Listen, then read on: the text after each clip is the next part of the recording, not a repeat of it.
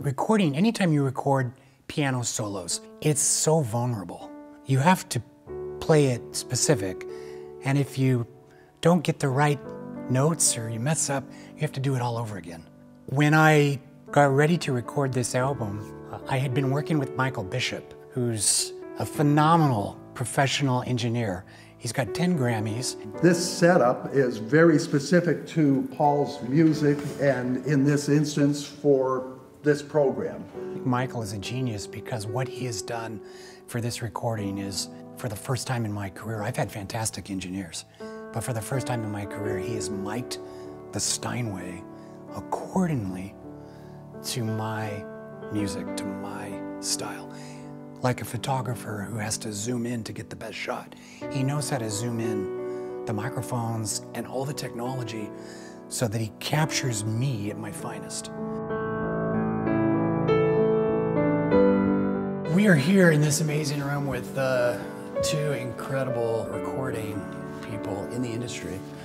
John Jennings, who is Vice President of Royer Labs. I heard Paul's playing and just heard one of the most beautiful right hands I'd ever heard. It's such an exceptional tonality, and I thought, man, these two need to get together. I mean, with your sensitivity to an instrument and your knowledge of mic technique and recording technique, and then Paul's touch, it's like, man, this is really going to be special. So it's been fantastic to listen to what's going down here.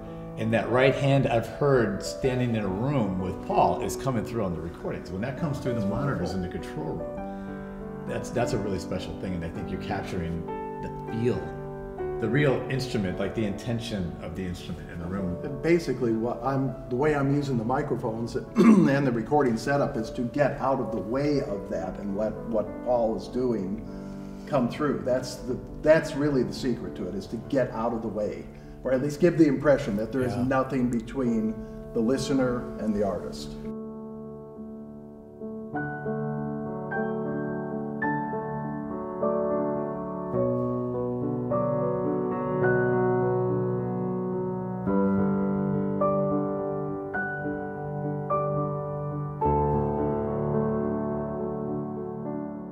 Paul's music and his approach with the piano is very reverent. He leaves a lot of space, very relaxed, very introspective, and he just pulls the listener right into his space very nicely.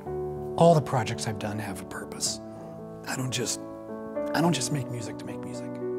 It has to be connected with something that makes things better.